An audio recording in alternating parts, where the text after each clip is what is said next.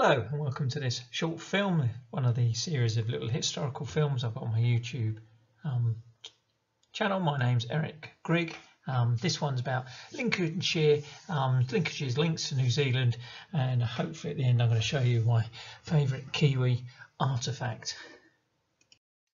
Now, why am I interested in New Zealand? Well, in 1996 I visited New Zealand, spent a enjoyable month there, roaming around the places, travelling on some of the fantastic rail lines and visiting some of the wonderful museums in that country. In April 2016 I was lucky enough to be given permission to put on a display of some of the things that are normally in the stores and bring them out. Some fantastic sort of things related to New Zealand and some Maori artefacts, and that's in the stores. That's me very poorly and badly painting some display material for it. In 2018 I wrote an article called Lincolnshire's Links to New Zealand, highlighting some of the links between the county of Lincolnshire in the UK, where I live, and New Zealand. And there are some very interesting links, and I'm going to go through them in a minute. And in 2020 I taught a military history course, and one of the lectures featured the New Zealand Wars of 1845 to 72 at Bishop Grotesque University here in Lincoln. And I'll tell you a little bit about that later on. So, connections with New Zealand, and when people got to New Zealand, it's the last big sort of land mass, apart from Antarctica, which is pretty inhospitable. It's the last sort of very habitable landmass that got colonised by humans. We think it may have been earlier, but the latest thinking by people who know a lot more about this than me is about 1320 to 1340, series of waves of Polynesian people colonise New Zealand, and they are the Maori people of New Zealand that are still around today. The country that they called Aotearoa, land of the long white cloud. 1642, Dutch explorer Abel Tasman saw New Zealand, but he didn't land. 1769, Cook's first expedition land, and with it had Joseph Banks. Now he's one of the Lincolnshire connections, because he, although he was born in Lincolnshire, spent his whole life living in Lincolnshire, the botanist Joseph Banks, and his journals are an interesting viewpoint from the sort of Western point of view, European point of view about New Zealand, though the Maoris have obviously got their own stories and history and culture. He described seeing there what he thinks of as a war dance, which is possibly the first written description of what we think of as a haka. People often think of the haka generally as a war dance, but you listen to Maoris talk and they talk about the haka being more of a way of telling stories. And he talks about the necklaces and the greenstone and the strange greenstone man that they have hanging around the neck. Now, that little picture there is a couple of the greenstone necklaces that my sister brought me in New Zealand, brought back and gave to me. And there's a little greenstone man, usually called a high tiki, that's very popular and with people that visit New Zealand, and it's a traditional sort of Maori figure. And I have one round my neck at the moment, so it's interesting seeing this, reading this account of like that's the first European that's seen one of these high tikis, and I think, oh, that's interesting. I've got one myself. And then Thomas Kendall is another one of these interesting links between Lincolnshire and New Zealand. Thomas Kendall was born in Lincolnshire, and he went out to New Zealand during the Musket Wars, and the Musket Wars were a terribly sort of destructive series of wars where firearms had been introduced to New Zealand, and it completely upset the balance of power between certain of the Maori tribes. And because tribes moved from one place to another, there was a lot of confusion over who owned which bit of land, which led to a lot of very sort of dodgy land deals, and they're still sort of trying to sort out the repercussions of the Musket Wars today. Thomas Kendall arrived during that partly early sort of European settlement of New Zealand. He was there as a missionary, and Thomas Kendall is a very interesting but really controversial person in sort of New Zealand history. He goes back to England with a very minor Maori chief called Wahaika, and he publishes a book called The New Zealander's First Book, and that is the first time that the Maori language is written down.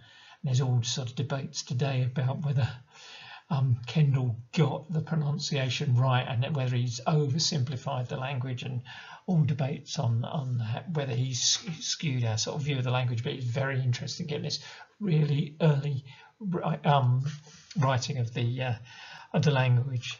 And then he 1820 published the Grammar and Vocabulary of the Language in New Zealand, and it's got one of those it's got those little sort of dummy conversations that you have. I mean, I remember growing up and learning French, and we'd all have to have dummy conversations like, where is the station, and the station is over there, and all this sort of thing. And these sorts of dummy conversations, it's all like, you know, can I buy some muskets, would you like to, you know, sell some pigs? And you can see the sort of lifestyle and the thought processes of the people who are living in New Zealand at the time, the settlers, and the way the kind of conversations they would have with the Maori, and the Maori would have with the settlers, from a sort of very European point of view through these conversations. So he goes back with 500 muskets in 1821. Remember, he's a missionary.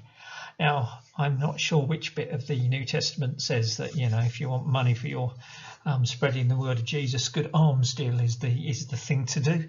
And pumping 500 muskets in a war zone is only going to lead to more chaos and death. But there we go. As I say, Thomas Kendall, fascinating bloke, very controversial bloke. Now, Kendall, eventually, he's meant to be a missionary, runs off with a Maori girl, temporarily sort of says, oh, Christianity is rubbish, and adopts the Maori religion, comes back, calls back to his wife, is somehow is forgiven, but not really by the Church Missionary Society. He's sacked, and he ends up dying in a boat just off the coast of Australia, where he was living at the time. So Thomas Kendall, fascinating bloke, bit of a controversial bloke, and yeah, selling or giving guns away during the middle of a civil war, not a good thing to do in my book. The New Zealand Wars. This is, as I said, something that when I taught 19th century battles, I thought, let's put one of these in, because, you know, it's very interesting teaching in Britain what British imperial forces were doing around the world to open students' eyes to some of the things that went on. The New Zealand Wars, it used to be called the Maori Wars, and then the Maori went, hang on a minute, you fought us, you attacked us, why is it named after us? So it's now usually called the New Zealand Wars. So someone has suggested that the name Tiriri Pekea, the white man's anger, might be a better name for this war. 2,000 Maori died in it, coupled with the musket wars and the diseases the Europeans brought over. It decimated the Maori population. When Europeans first landed, there were probably about 150,000 Maori. Yeah, we're not exactly sure. But by 1896, there was only 43,000. So you can see the effects that the musket wars and the disease and the New Zealand Wars had on the population. By 1860, European settlers, for the first time, outnumbered the Maori. They lost Maori lost 1 million hectares of land. Some of it has been returned, but it meant a massive shift in land ownership from the native people to the settlers. So not a good thing in terms of the natives, and it's the stories of the battles are fascinating, and the Maori fought using these fortified hilltop things, which were had almost like a trench-like appearance out of them, and so it's very interesting referencing the difficulty European troops had in taking these trenched fortified pas or hill forts, and parallels to what happened obviously in 1914 to 1918 with the trenches there from a military history point of view. So fascinated with the culture of the place, I bought myself a nice Maori artifact, which I'm quite fond of, and I want to share with you. This is it. It's a Wahaika. Now, I'm quite clearly not of Maori heritage. I'm not even a Kiwi when I count to 10, not 10, as most Kiwis would do. Only joking. So if you want to know what this object means, or what the New Zealand wars mean to a Maori, or what their culture, language, anything else means or symbolises, don't ask me, look elsewhere. The Te Papa Museum in Wellington, which is a fantastic museum, great place to visit, has a great website, and they when I put on the display, they were very helpful, because we had some things rather poorly labelled in the store, so we had things labelled Australasian, and I was sending them pictures going, so is this Maori or is this Aboriginal?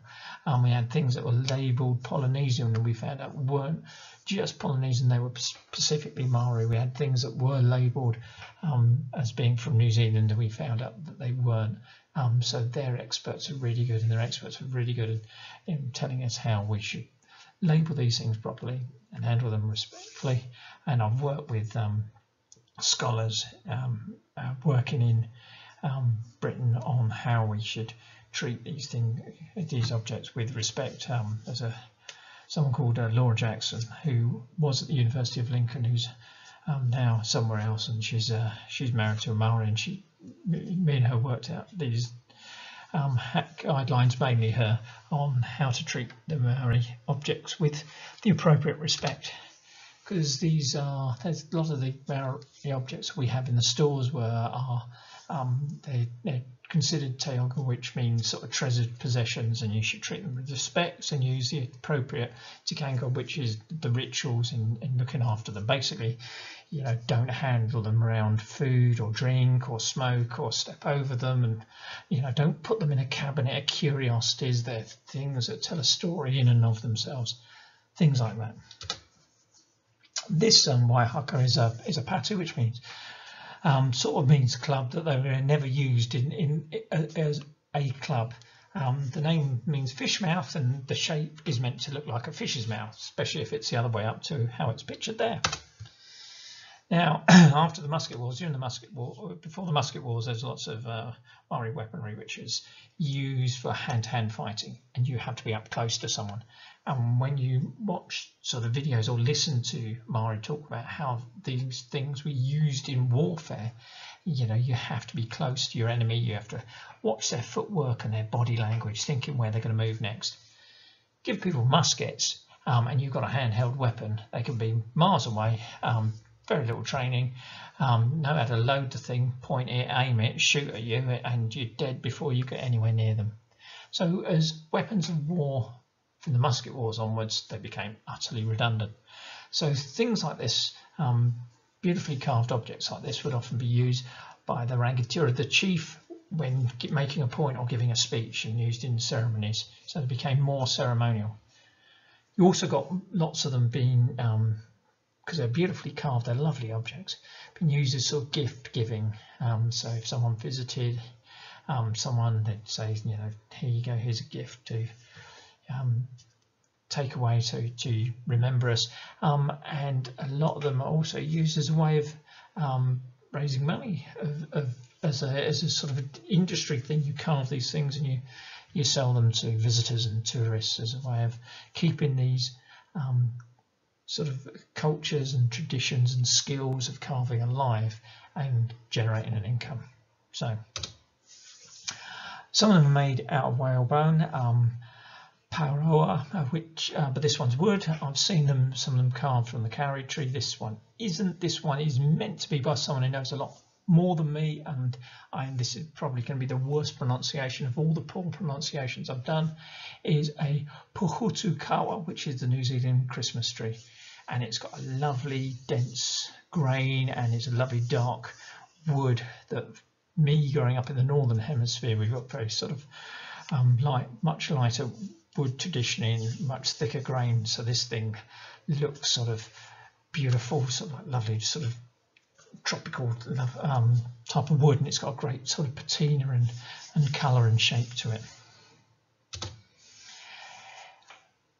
British museums are full of things that have been in the past literally plundered from cultures around the world, and sometimes they're taken and it's not recorded where they were taken from, so even if the museum wanted to give it back, there's no record of which place it came from, which village it came from, which peoples it came from, where it should be taken back to. This is almost certainly a 20th century souvenir or presentation gift, so this is not an object, and I wouldn't want to have an object where someone's gone in and invaded a country and stolen a cultural artifact. This is the 20th century souvenir. Let's have a look at it in a bit more detail. The shiny things are eyes for the carved figures, and they're made from power shells, which is the abalone, which the inside of the shell has this lovely shiny sort of mother of pearly bits inside, which you can reuse in sort of decoration. Shines up beautifully. There's a couple of very abstract figures carved on it, one above the handle, one on the butt. Some of these are sort of half human-like figures, tiki, but these seems to be, they're so abstract, it's very difficult to work out what they are. Meant to be this creature again, apologies for anyone Maori for mispronouncing this, Manaya, which is a bird-like creature, sometimes with a fish tail, and that's what we seem to have on the butt and just above the handle. It's pointed blade down, which is a passive way of displaying it there. There's a cord threaded through a squared chisel hole. This is typical of this sort of object, and the cord goes around your wrist. It means if it gets knocked out your hand in battle, you haven't lost your weapon, you still can pick it up. Not that this was probably ever used in battle. The hook is meant to design to sort of be able to catch the enemy's weapon, but this one is very smooth, suggesting, confirming the idea that this is a ceremonial thing, a later thing, rather than a one that was ever used in battle. The end down the bottom there is a sort of narrow blade. People often think of these things as clubs, but they're not for bashing someone over the head. Therefore, it's thrusting and using the blade, which is at the very bottom of that picture, into your enemy, rather than using it as a clumpy weapon knocking someone over the head. What examples of these I've seen that are early that look like weapons seem to, and I may be wrong, seem to have short handles. This one's quite a long handle, suggesting it's, or confirming that it's never been used as a weapon, which is nice.